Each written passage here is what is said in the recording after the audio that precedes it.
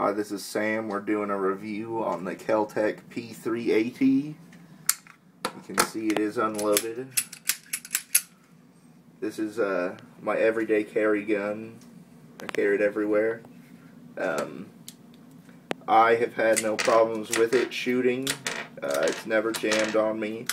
I was actually able to hit stuff at 25 yards, which is pretty good. A target about that big around. This is it compared to a wallet.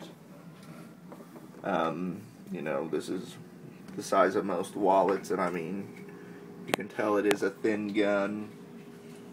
Fits in the palm of your hand. This is it compared to a full-size 1911. Clearly there is a large difference. You can see the back of them. I would recommend this gun for women and anybody looking to have a small little pocket pistol to carry. It's real nice. You can get this little extension for the magazines, which just, I don't know, it helps me out. I like it. I'm using a few different types of ammo in it. You got your hollow point right there. I keep a standard just full metal jacket. These are I think Winchester Supreme Elites, and then that's another hollow point, and then another just standard full metal jacket. The magazine holds 6 with 1 in the chamber, so total of 7. I got this Uncle Mike's holster. They're alright, they're cheap, so I mean, it's nice to buy. You know, it holds it nicely. There is a problem with it when it's in your back pocket.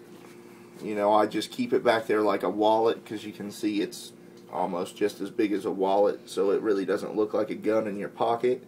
When you go to pull it out, a lot of times the holster tries to come with it, which that could be a bad situation when you're concealing this weapon. But other than that, it's a good little gun. You can get little modifications to it. I've seen people file that down. I don't know why you would. I mean, as you can tell, that's a small little hump on there, which it doesn't get caught on anything.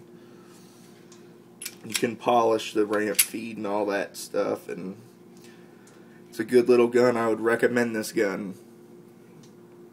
And yeah, that's it compared to the 1911 again. I'll be putting more reviews about different guns. This is also another small little 380.